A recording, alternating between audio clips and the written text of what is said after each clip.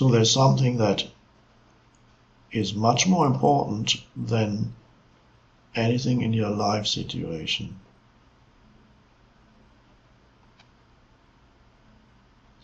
And that's the ability to be still.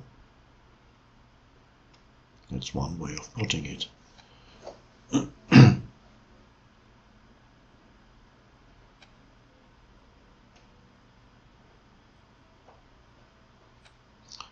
And in that you realize that there's a depth to who you are, a presence,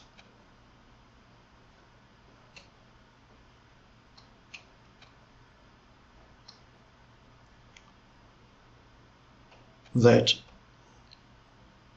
shows to you without any doubt that whatever happens in your life situation out there is of secondary importance. And when things are not satisfying in your life situation, whether it's to do with money, work, relationships, living situation, health, it is often precisely at those moments when things don't work in one or several of these areas that there's an opportunity for you to go deeper within yourself and find that realm of stillness or spaciousness or presence, whatever you want to call it.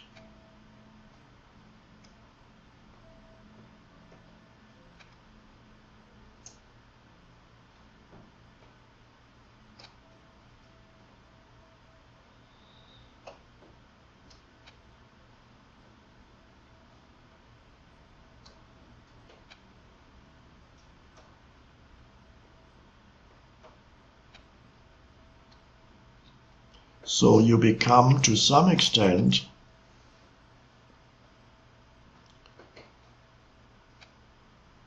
free from external conditions, the conditions of your life, including the physical body, even that's still external,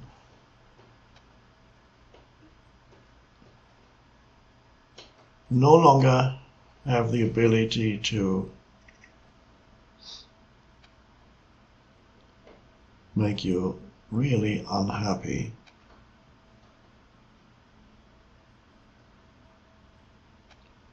Really upset and frustrated and fearful and anxious.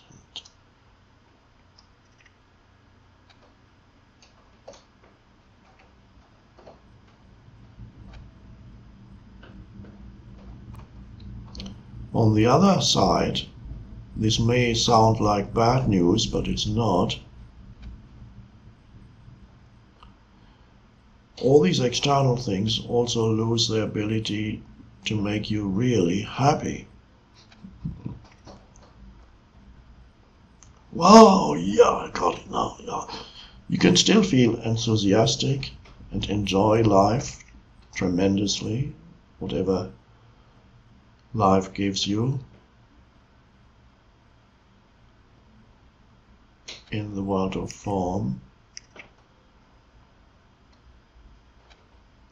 But there's always something transcendent in you, from where you observe and enjoy the beautiful things that come into your life.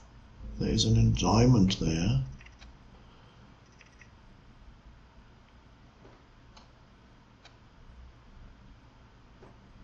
But you don't give them an importance that they don't have. You don't attach yourself to them. You allow them to be. It may be a possession that comes to you, and it's lovely. You look after it, whatever it is, a house, an object. You appreciate it. It's lovely. You look after it. Without that strong sense of attachment, of mine.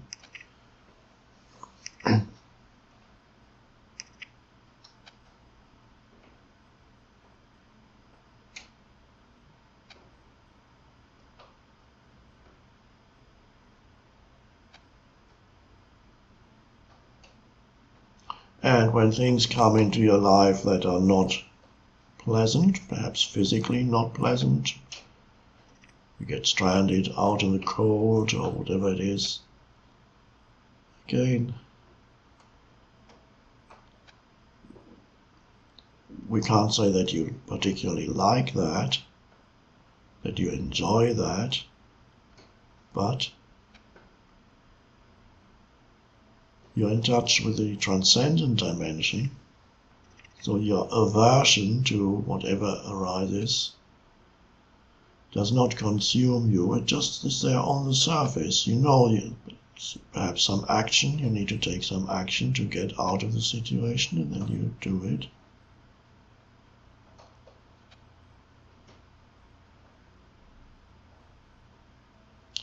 So if you just take a very simple example, the weather.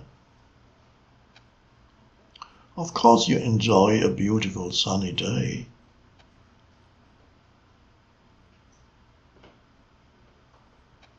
And then the next day is grey and rainy, as it is here today.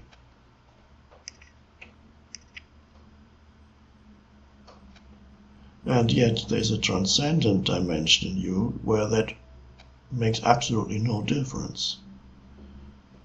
So when it's rainy, you say, oh, it's rainy. And perhaps the mindset would have been nice if it had been sunny today. We could have gone out for a long walk, gone to the beach, walk in the forest, had a picnic, whatever. And yet, at a deeper level, does it really matter whether you have a picnic or not today? Or go to the beach, or stay in?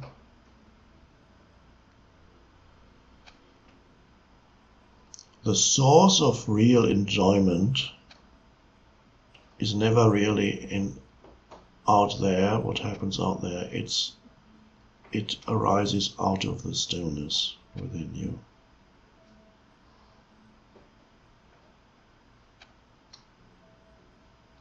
Conditions do not need to be any particular in a way for you to be connected with the stillness, to be the stillness.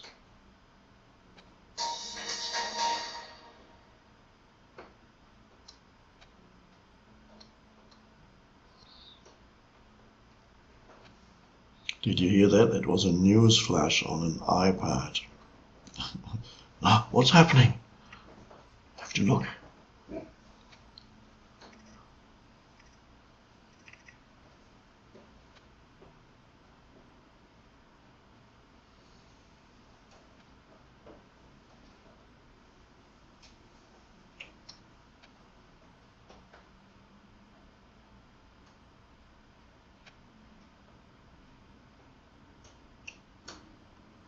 So we are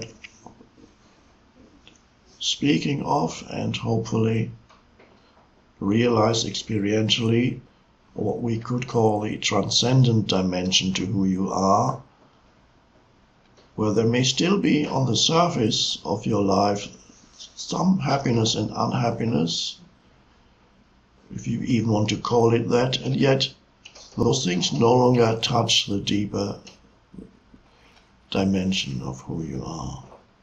There's a transcendent dimension. You can't really call it. I know some spiritual teachers talk of happiness, but like Ramana Maharshi, but what he really means is a transcendent state. So I don't use those words because the way I use happiness and unhappiness, they refer to surface reality.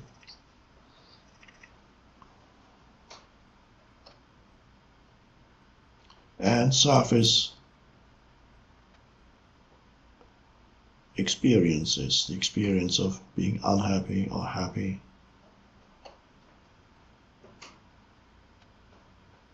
There is a transcendent state of presence, on inner peace, that is beyond happiness or unhappiness. But it's very alive. You don't become dead inside.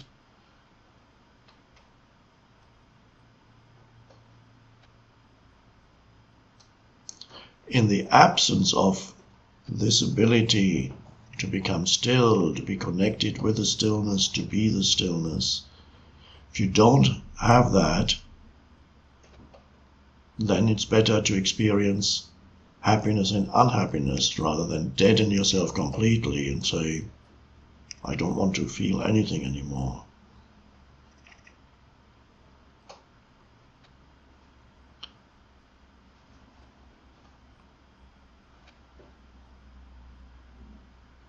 But who wants to be trapped in that continuous ups and downs of your life? All those. And the downs for many people are more frequent than the ups.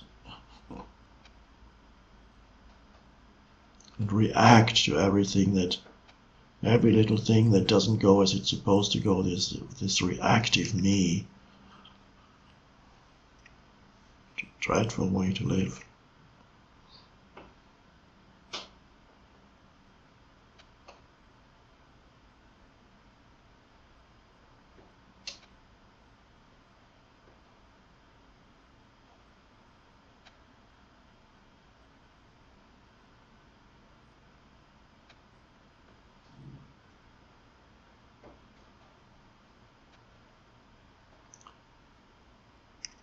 So, stillness,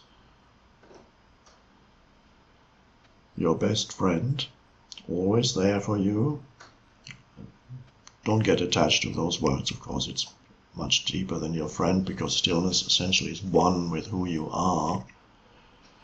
But as we approach it, I might occasionally use words just as temporary pointers.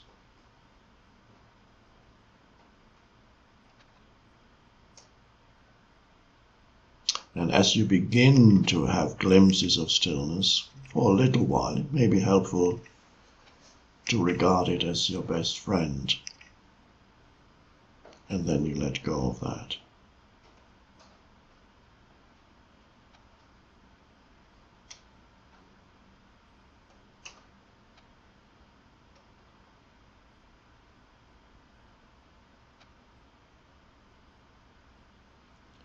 And please don't believe that stillness needs to be outside of you so that you can become still inside. In the midst of noise, you can be still, external noise.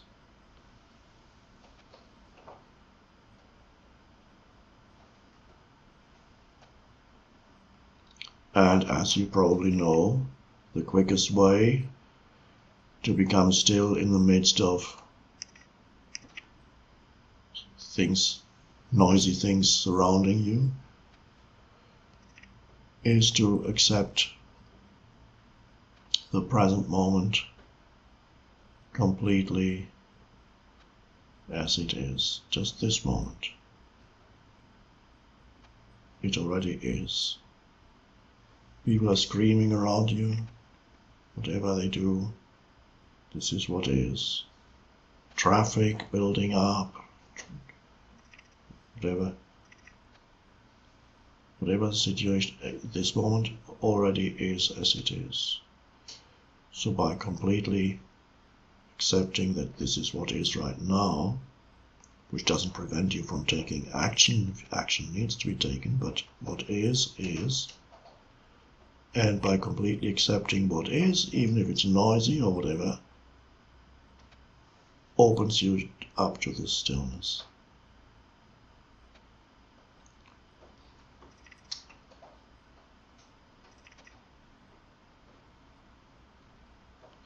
So if you do meditate and you sit down and you close your eyes and maybe you have a technique or you don't have a technique anymore and you just sit and be still. And if then a disturbing noise happens somewhere around you,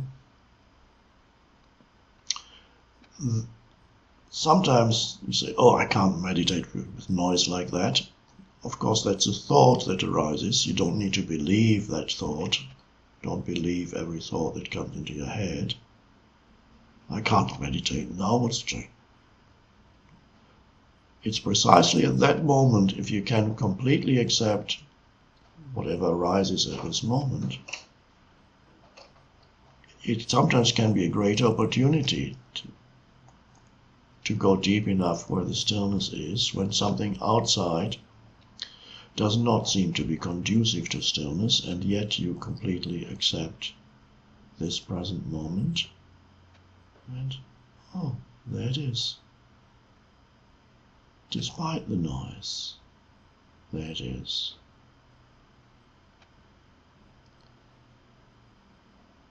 So spiritual awakening more often comes in spite of something, seemingly, that did not look conducive to spiritual awakening. It more often comes that way than because of something.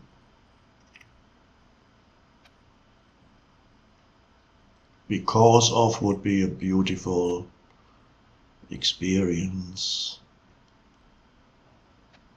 And you would think, oh, in these, I have nothing to worry about, I have security, lovely surroundings. Now I have time for spiritual awakening. Do you? Maybe. Could be.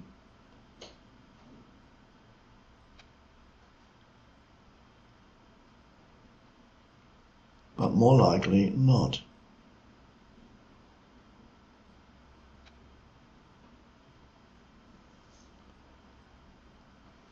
So here you are, let's say, one day you are in a beautiful spa, in a warm climate, it's sunny, you're getting a massage with lovely oils, exquisite food, gentle music or sound of water in the background. Everything is absolutely perfect. A few weeks later, you get home, somebody falsely accuses you of something, you get put in prison, and there you are, extremely unpleasant, noisy surroundings, bad food, bad company. Which situation is more likely to bring about spiritual awakening? Which means takes you to a deeper level within yourself, to the stillness. I'm not going to answer that. I'll leave you with those two situations.